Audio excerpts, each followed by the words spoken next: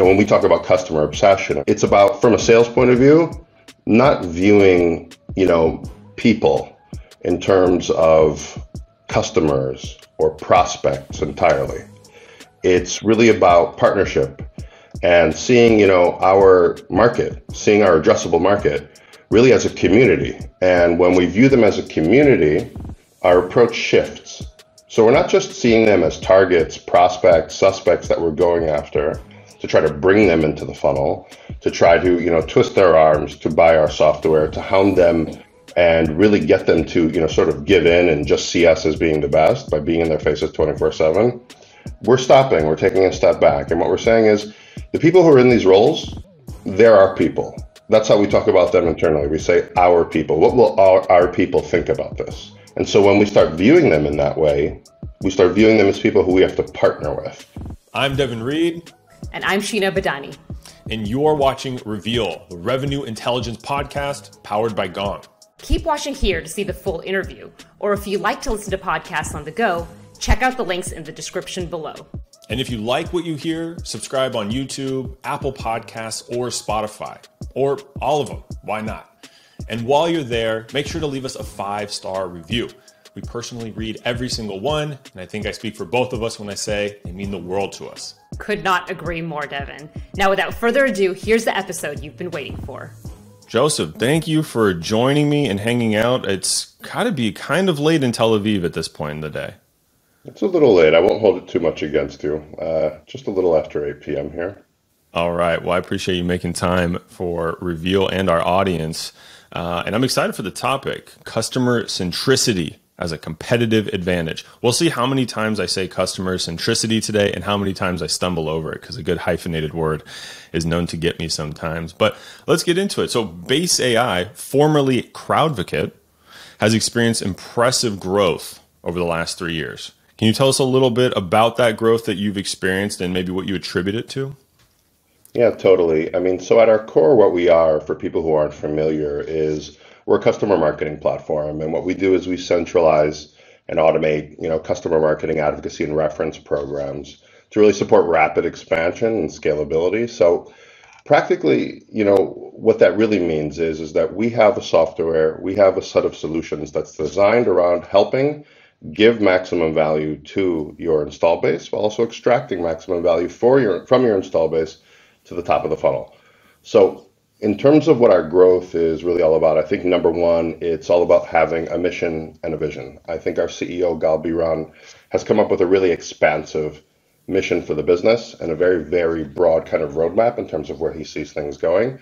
And that mission is really centered around, and I'm going to give you an easier abbreviation to use than customer centric, is all about what we call customer-led growth. So CLG, right? Mm-hmm. Which is all about acknowledging that if the install base is the company's most valuable asset, then tools that engage and really add value and encourage advocacy and references are included in that. It really encourage people to help create content, promote your brand in ways that influence the top of the funnel. This is really one of the most strategic things that you can do to grow and solidify our business. And I think we're sitting and acknowledging this. We acknowledge this as a company at our core.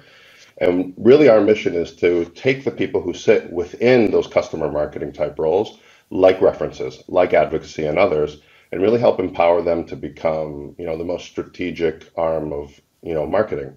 And for us, I think that catching on to that, that mission and that vision, like a movement internally, is what's really guiding people forward. And there's almost nothing better when you're sitting in this like really interesting, vibrant, growing startup.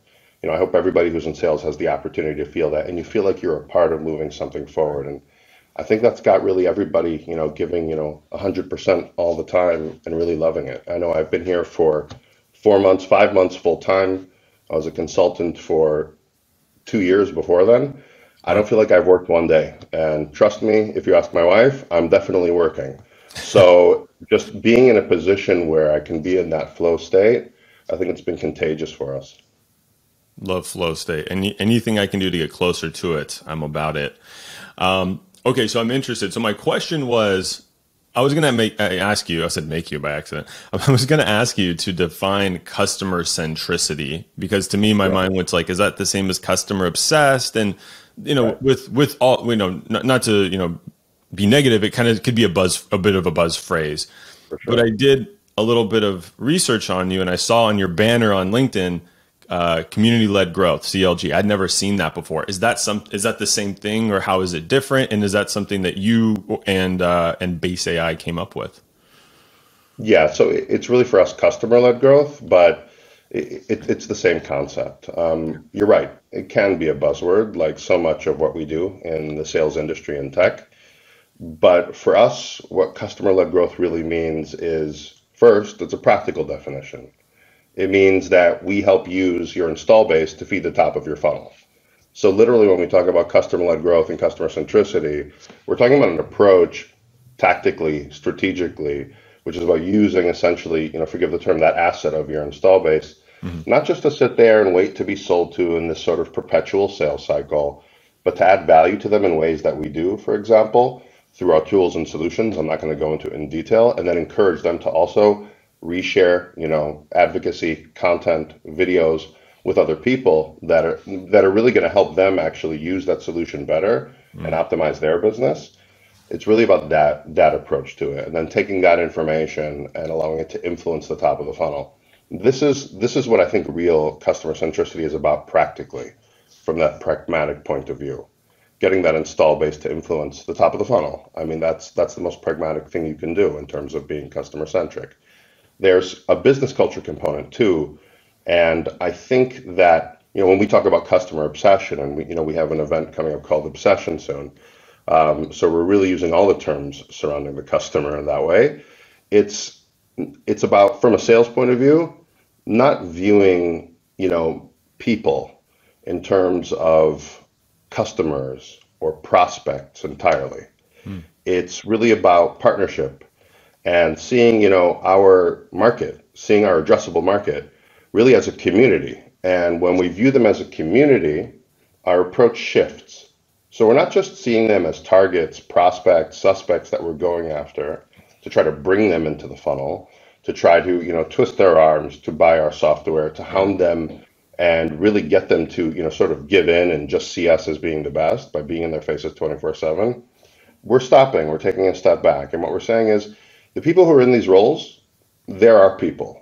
That's how we Right. talk about them internally. We say our people. What will our people think about this? And someone who was a new employee said, "You keep saying our people," like they didn't know what that meant. And I was like, Yeah. "Oh, I'm talking to our customers, to our install base, to our market, the whole overall vibrant community of people who this business literally exists to support." And so when we start viewing them in that way, we start viewing them as people who we have to partner with. And partnering is all about being consultative.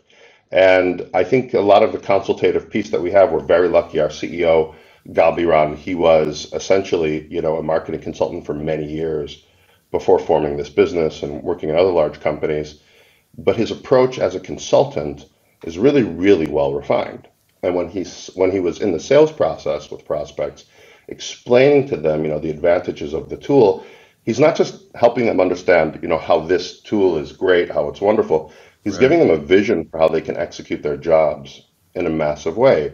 And so what we found there is that he's really someone who can not only amplify, the problem and the solution really in an effective way for the customer, but he's someone who adds real value because he's giving advice and being very casual as he talks through it in a way that people can digest. So that philosophy of being ready 24/7, of being prepared to accept all people who come our way as our people who we need to help. And of course, our aim is to help them as a business, right?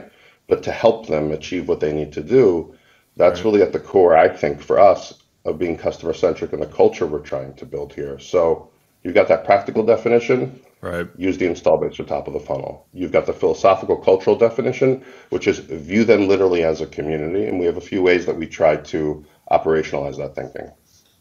I like that a lot. Target audience never felt quite right, even though it's it gives the meaning and context when you're talking to somebody, so But yeah, calling a person a target, I think you said suspect, which was new to me, but also Yeah, probably most. that's even older. That's an even older term I'm pulling out for you. But Yeah. yeah, that's like even more indicative of kind of viewing people in this kind of objectified way instead of viewing them as people who need help. Right. Right. I'm a big proponent of the words and phrasing that you use every day, especially internally. They're going to either reflect or change how, the meaning of what you're trying to say. You know what I mean? And I think a lot of times it kind of bleeds externally of like, yeah, if you call someone prospect, target audience, you're going to start viewing them as a thing and less of a person, which obviously is kind of a cornerstone of your vision. I'll give you an example. We had a conference we came back recently, one of the first, in person in a while for us. And, we have the list of leads, right? The leads, where are the leads? And, we stopped. I spoke with my team, who are people who, we've recruited because they understand this language so well. And it's, hang on a second. These aren't simply leads. These are people who came to our booth and have a business problem. We did take notes. We understand that they have this problem. Let's discuss the problem first. So let's think about our partners and our people and what it is they actually needed. And then we can talk about the leads, that kind of transactional aspect. And it made a big difference. I think everybody sat down afterwards. For everyone who had notes from the show, we didn't forget them and leave them in a notebook. We pulled them out. We added them into the Excel to understand exactly what the issues were. We sort of talked through how we would prepare to address the challenges we think that they could have. And we started seeing, very quick, responses to emails, because it was easier to customize or personalize an email when you had customized the thought process for approaching that person. Absolutely. Well, I like it too, is you're doing some of the kind of the unscalable things, like taking handwritten notes, putting them into a cell doc, actually looking at them, like not just a drop down of 3 problems, you know what I mean? And there's nothing wrong with that, but you know what I mean? Like adding that additional layer of context per person and just reminding folks, hey, yeah, these are humans. They made a decision to come to our booth and invest time with us. Let's reciprocate that. Let's make it worth their time with the way we interact with them afterwards. Yeah, part of that is also acknowledging that, guys, we can either be here and sell to people all day, or we can be people who help these people become successful in their careers and their businesses successful. Yeah. So we can either deliver success, right? Or we can focus on actually transacting with people. What do you think is more valuable? Mm-hmm. And that's sort of the conversation I have. What do you think makes more sense?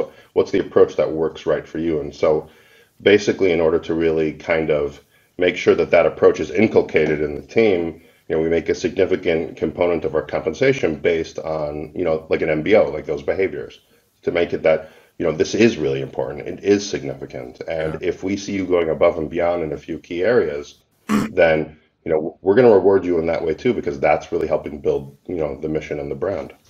Absolutely. Well, I'm curious, Joseph, what are some of the reactions of your, hold on, I almost said prospects and clients. You're already teaching me, of your people when you have this approach to them, right? I have to imagine they're verbalizing this in some positive ways. Like, what are some of those things that they're saying? And maybe it's a direct, compliment, but maybe it's, a little deeper of like, hey, no other, I'm gonna use vendor, forgive me, just to use that vernacular, but no other vendor is treating us this way or having this like type of relationship. I'm curious, what is that kind of market feedback that you're hearing? I mean, I think the market feedback we kind of touched up front. It's about the fast growth that we've gone through. I can't go into the details on those numbers, but that really is the result for us. We sit in a space. First of all, the people who, we engage with in our community, our people who we are interested in doing business with, are some of the most, kind, authentic people who I've ever worked with in business. They're people who are in marketing frequently and who are customer focused. That's a very, very unique person within the whole go-to market.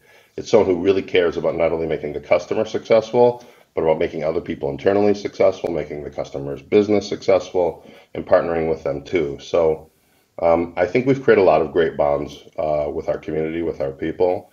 And the result is the revenue and the growth that we've been seeing so far in the last year and a half. And the fact that, we have, more people coming in, to, learn about what we do and learn about our approach than at the moment we can definitely handle, which is like a great experience.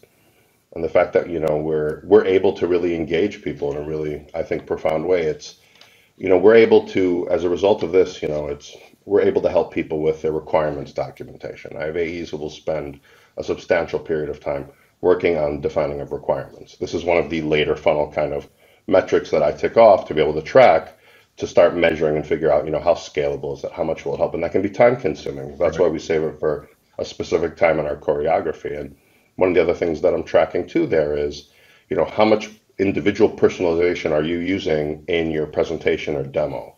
And so this is for Gong too, the ability to like search and view based off of slides that are used. I'm literally able to use that to identify slides that they're using and creating themselves that are targeted towards this person. It's not just altering a little bit of text, it's creating, a couple different slides and creating an impression and experience for them that's different from the last person we sold to. So I think that's a piece too that we find a lot of success with. And I like giving, AEs the ability to be creative when they have creativity. And, when we have the right people lined up with that creativity and with that connection with people, the results show, what they are in terms of the fast growth of customers that we've had today. Yeah, that makes a lot of sense. I like that a lot. And I'm going back to saying, hey, some of the stuff you're doing is not scalable, right? And that's kind of part of it. And if you think about it, like personalization at scale, it doesn't really exist in my book because it's kind of like how do you have 1,000 true friendships at once, that are all the same, right? You can't. That's the kind of the whole point. Sure. So I guess where I'm going with this is, how do you balance the kind of like resources, right? With like knowing, hey, we need to have scalable, predictable revenue, but at the same time, we're going to do unscalable, maybe unpredictable things to kind of get there. So maybe you can kind of help reconcile that a little bit of maybe how you view balancing some of those different things. So when it comes to balancing, the scalable with the unscalable, it's context is key, right? So there's two or three things that we do to help us balance that. Number one, we've got, a really nice amount of inbound lead flow. That makes spending time on personalization of things like presentations a lot easier. Two, with the items that aren't coming in inbound, we have a really detailed and really highly curated target account list that we work on for each AE. And we also have, an outbound approach inherent within our culture. And so once we're able to focus, the personalization on inbound for the presentation and the personalization on the outbound for the target account list, then that really creates, a very balanced context for where we're using that personalization. Like you mentioned, you can't personalize every email. We do distinguish between personalization and relevance. Right. And over years and years and years of testing personalization and relevance, and again, I don't really have a clear kind of distinction for you, but I think every AE who's out there knows that every BDR out there knows the difference between, what it takes to do a highly personalized email that you spend an hour on preparing versus creating a pretty well kind of tailored template that feels conversational and geared towards maybe a particular industry or role or title. Right. And, basically just changing, the person who it's going towards relevant information. That's much more scalable. So we do try to push on that. And it's a learning process too at the moment. I think because, we're fast growing business, but we're still a relatively small team. We're around 45 people today, in that type of environment. We want to grow quickly, and growing quickly for us means really connecting with our customers early on. So in a way, yes, for a 100-person sales team to be doing that might not be as scalable. For a smaller team like we are today, with, I think, the unique approach that we take, for us, I think it's helping us create traction. There's definitely opportunities that we miss for sure. And there's times when we have to stop and say, okay, maybe we need to pull it back a little bit on the amount of time and attention we're paying on a particular opportunity because we're not quite there. There are, the people we're working with there who we want to partner with and make, our customers. These are people who, they're not yet ready for it, and we're not forcing it. We want to wait for them to come to us. You need to be in a position where you've got, the pipeline to be able to do that, of course. Right. But, I try to say, I was laughed at the other day, but I try to say it's like love. Sometimes you've got to let it go, and it will come back and be yours, right, if it does. So there's a little bit of that balance in there. Well, that analogy fits our people, right? Because you really believe they're people. Love, Love, you can't put a timeline on that, and you can only do your best. But going back to what you said, which I really liked about the relevance versus personalization. The way I've kind of viewed it, having been that AE, writing a very personalized email, is like, to me, true personalization is if I'm writing to Joseph, this email only makes sense to Joseph. If I send it to Jane, I think that's a good way of defining it. She's like, what is this? This doesn't, she's going to understand it, but it's not going to be relevant to her. Relevance is like, well, I can send it to all, VPs of sales because I know they have these core 3 problems and it will be relevant to Joseph, but it will be relevant to Jane VP sales, Joe VP sales, et cetera. So that's kind of how I view it for folks listening in case they're kind of wondering how to make it a little more scalable. Yeah, definitely. I typically, the way I refer to it is that, relevance is about the person and personalization is about, of course, the person, but relevance is about the function, the role, the Right. company. That's what those things tend to focus on. Yep, absolutely. Well, yeah, and I imagine you're saying too, we have a lot of inbound and, it kind of enables you to have a little bit of freedom when you have that pipeline. I have to imagine, because you said something earlier, which is interesting, which was like, where people are coming to us to learn about our approach. That's Mhm. different. That's a mindset. That's a new way of operating, which is going to pull people towards you, not a new tool to do something that they already know exists, right? Like a better, faster way to do something. And you know what I mean? It could be both. I don't obviously know the tool. I haven't used it myself. No, totally. But Yeah. there's a difference between like, oh, we have this thing and we need a better version versus wait, what is base AI doing? Because like I'm hearing this thing about customer led growth and I want to go learn more about it because it sounds like there's a better way to operate. Totally. So the approach for us is highly, of course, software driven. A lot of the people that we work with, just from a practical point of view, whether they're, reference managers who are managing their entire reference program inside of Google Hmm. Sheets for potentially dozens, of references for hundreds, sometimes even more, prospects and, customers that they're working with. They just have this really non-scalable way of doing things. They know this. This is what they tell Hmm. us. And, our approach from, our software point of view, helping automate and scale this piece. So they're spending their time, on actually executing on what we think of as that customer marketing or reference management piece, Hmm. 80% of the time versus doing admin 80% of the Right. time. That's a part of the approach. I think the other side of it too is that we've expressed a lot of thought leadership online, Right. even as a small business over the last few years. I think because, our CEO Gal has really understood and, he's really come to live these principles that we've talked about and really come to understand the gaps in the Right. products that, a lot of our people have. And then, he's really thought this through as well as our product team. And we've learned a lot from the field. And, I think this has allowed people to, say, hey, this is a company that gets it. And then now let's see also the technology. Right. And that's what I meant earlier. If it wasn't clear, is like that painting a problem, and then by the way, we have the solution to solve it. Versus, I think a lot of marketing is like, hey, here's this technology, here's the solution, here's the solution. But it's kind of like again, you have to win that faster, better, smarter race, and that's not really in the ever growing Totally. competitive landscape. But that's a tough battle. Okay, so I'm all in. Like I said, you had me at customer led growth on the LinkedIn profile because I was like, huh, something's happening over there. I'm curious, Joseph, other ways that you measure this in terms of is it working? You had mentioned something, forgive me, I forgive the exact name, but like an AE was doing something late in the sales cycle, and that's something you're measuring. Are there any other, like air quoting metrics? Because it's almost kind of like activities or, you know what I mean, or stages, maybe them in a metric. You know what I mean? Yeah, Are there other it's a things that tough you're one. measuring to say, like, hey, this is specifically how we operate as a customer led growth company, or what else are you looking at? Yeah, so some of it is basic. The thing that you were referencing before is, the requirements. We've built out kind of this RFP requirements document that, a lot of our people come to us and they need to, maneuver internally if they want to buy something like this. And so a huge portion of what we do is help them understand, how to buy this internally, what they're going to need to do. So a large amount of our effort is dedicated to that, and I think that's a unique portion of being, customer kind of centric in that Right. context, where it's not a lot of sales is, it's not about, the value proposition and, showing the value to people and helping them understand the value of the solution or being consultative. It's being a guide to people and helping them understand how to do this internally. The space for customer marketing solutions and, reference management or advocacy programs, it's not a massive space, and not everyone who's in those roles today has a lot of experience actually buying solutions. So a big part of what we do is, we want to give them the confidence of understanding, how to build the business case internally, what they need to show people, what they need to show a CFO and a procurement team in order to get moving. And that's an area we spend a lot of time on because we can tell when someone feels really comfortable with being able to buy a solution Mhm. internally, they know the Right. process. And when they don't, we don't sit back and say, oh, they don't know how to buy. Well, too bad for us. It's just the opposite. We see that as a massive opportunity.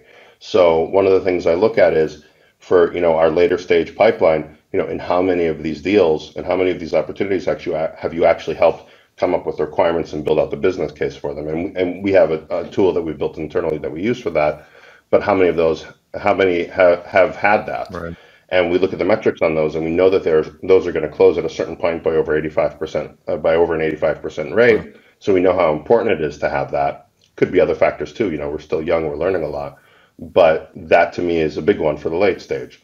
For the earlier stage pipeline, it's all about for the earliest stage, really, for like that demo stage post discovery. It's about how much personalization are you putting into that presentation? I want a slide. I want you to come up with a slide. I want to see, what you've put in there based off the discovery that is going to speak directly to what it is you think they need. Where do you think the gaps are in their understanding about how to approach this? Whether it's understanding, how to manage it, how to deploy it. And then finally, I think the simplest one is upfront. When we talk about those target accounts per rep that we have a very fixed amount of them. And, I do expect that on each one of those accounts, and we have a weekly session where we review it. We're small enough where we can do that. I want to get a sense of not just why this is a fit, that I usually understand pretty much immediately because of how we curate the list, but I want to understand what the business logic someone's going to be leading into that account is if they're going after it outbound. So those are pretty much three ways I'm tracking it. All right, Joseph, I imagine that our listeners are excited. They're bought in. They see the vision. They know what to measure. But how do we get started might be the question. So maybe let's start with this. How do early stage startups faced with limited resources get customer centricity right from the beginning? Right. Well, obviously, they buy base AI, but after that, after that's done, I think first and foremost, this is a principle that I feel pretty strongly about in terms of sales management that I think works in this area pretty neatly. And we're talking specifically from the sales, the commercial side of the business, the go-to market. The first thing is that sales can, even in startups, and especially maybe in startups, sales can become an isolated function to an extent, where it might very early on be a business that's created by, people who don't necessarily understand or know sales. The salesperson gets hired, and the expectation is kind of like, sales is magic. Go sell, make the selling happen. And the challenge of that is that it's a very isolating approach. And it sort of says sales will create its success by itself. And to me, that's not the case. To me, it does, to borrow a term, take a village to really, really get sales done, to get customers on board, to be able to deliver value. And for us, it's all about everybody having leading and lagging indicators directly connected to revenue. I don't want to be in a world where someone thinks, well, that's a sales job. We've given them MQLs. Let's argue over the definition of an SQL. Right. I just don't have the time or the patience for that type of thing, and I don't think our people do either. They want us operating in a really efficient way with them to help them get what they need, whether it's creating content, and value-added webinars and podcasts that are going to help them do their job much Right. better, or it's just being, to the point when they want something. So I think that's the first thing about being customer centric as a business. We aren't product, marketing, sales, CS, all separate. No, we're all connected to the overall revenue, and each of us have a different, function within that broader scope. And keeping that connected is really, really important early on, because I've seen it, kill more than a few startups to have all of the operations very siloed and very separated. So that to me is a really big piece of it. And I think that's important knowledge for any sales team. I think another kind of practical takeaway there is in an early stage startup, especially, everyone is responsible for the playbook, and everyone needs to understand, we're all here to not just help grow this business and this venture and this mission, but we're also building for the next Right. stage. Like, that's really important as a leader. And when you start off in a startup, you understand, there's different levels of leaders, different levels of teams, and different phases of the way this company will grow. That has to be obvious. And if that is obvious, then you need to make sure that everybody at the start is creating the playbook. You don't want to just, rely on one person's playbook and structure, because more often than not, that person is just going to take what they did at the last company to this new one. And the type of market that we're in with, the unique audience that we work with and the value we want to deliver, that's not scalable. That won't track. It won't work. So we need to make sure that everybody, whether it's, people who are in marketing or in CS or in sales, they're all contributing towards what the sales playbook will look like long term. From the CS side of what successful handovers look like, that's everyone. But how does it work for, a customer-led growth business? When it comes to marketing, it's, how do we get the, right types of people in the hands of sales to speak with? How do we make sure that, these are our people up front? How do we do that? Because we know that our people, when it's people who are, that right type of fit for us, they're going to convert much better than people who are kind of like on the borderline, who maybe don't need what we have quite as much. And we don't want to force people and twist their arms into, convincing them why this is valuable. I want to get to the people who need this right up front.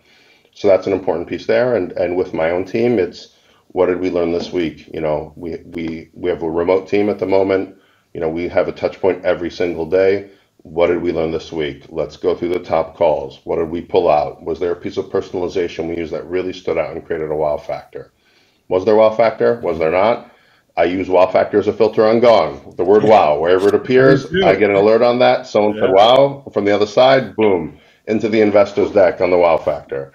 So that's an important metric for me, and that's I think how we're approaching it. I think how most people can approach it. That's fantastic, and I like that a lot. And we don't talk about Gong the product on purpose on this show for that reason. But yeah, I do the same thing when someone's like, want to go find a moment, go type in "wow" into Gong and pay the customers or the audience, the market, and you'll get real market feedback very quickly. Well, we started with small startups, and so now I'm curious, like which is harder, Joseph, in your experience?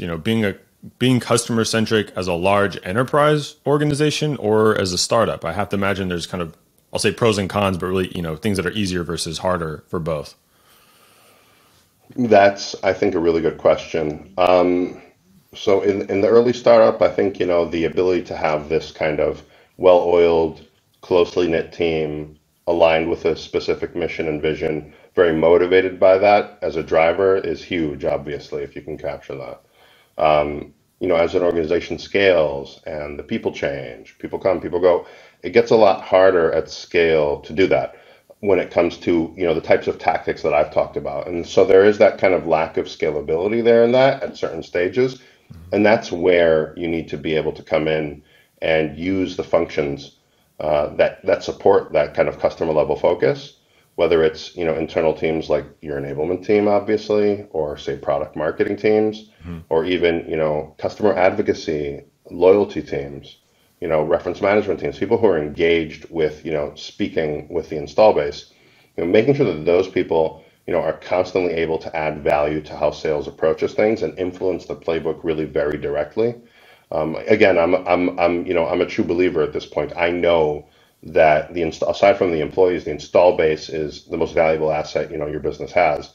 You've got to figure, if that's the case, then you've got to figure out how to leverage that for the top of funnel. And then you've got to figure out how to leverage that for the sales playbook too. So I think it's a little easier to summarize there for larger businesses because they have access to so many different types of tools and solutions and roles that they can bring in. And that adds in, kind of a unique layer of support for being customer oriented if you're able to go to those kind of customer, centric roles, in particular customer marketing roles, and take what, they're learning and put it into the top of the funnel, not just in revenue, but in advice for how to sell. Totally makes sense. Totally makes sense. I like it. Well, I'm going to wrap, Joseph, because this has been, dare I say, a master class of customer-led growth here. I'm going to ask the question we ask all of our guests, and I didn't put it on the prep doc, so there's a little bit of the hot seat, but it's not too hard. Joseph, how would you describe sales in one word? Partnership. No hesitation. I like it. You're welcome to elaborate if you wish. Yeah. If you've a lot of AEs out there will have experience, like I grew up selling candy bars at recess, to other kids, that kind of thing. Just, having that interest in, that business piece and, that flowers as you grow older. And when you sort of get into the startup world or you've been in the small business world in particular, before you go into larger corporates, and I've spent time, in these, hyper growth startups, whether it's, $10 million in revenue or 150, $160 million in revenue. And I'm lucky Yep. to have had, a couple of them like SimilarWeb and WalkMe Go Public, which has been really great. So, when you're in that type of situation, you really do learn that, it's kind of an old kind of hacky sales thing that we say people don't like to, be sold to, but they love to buy, and they buy from someone they trust. I think the better way to say that is people buy from people who really do make an effort to partner with them, right? Mhm. Especially in tech. Like people are coming to me and us, and they want to buy the solution, and they want to buy the partnership we're bringing to them. And when people are buying, solutions, you're putting your neck on the line. You're going out there buying, you're spending, thousands of dollars on a software. You're taking the resource internally, get it deployed. Something that I try to tell every, customer before we, kind of finalize, our kickoff is, I understand that this is an investment. I understand that, you're going out there and, you're putting, your reputation in line with every piece of software you buy. Right. And I understand that. I've been there. I've done it successfully. I've done it unsuccessfully for myself personally as, a sales leader.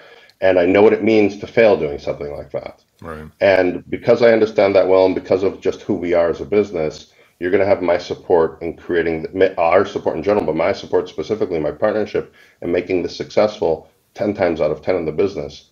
So for me, that's what it's all about, just partnering with them to make them successful in their roles. Fantastic. Fantastic. Well, Joseph, thank you again, truly, truly, for your time and for your expertise. I really enjoyed the session. I'm sure our listeners did as well. So I want to say thank you, and we'll leave you to the rest of your evening. I appreciate that. Great to meet you, Devin.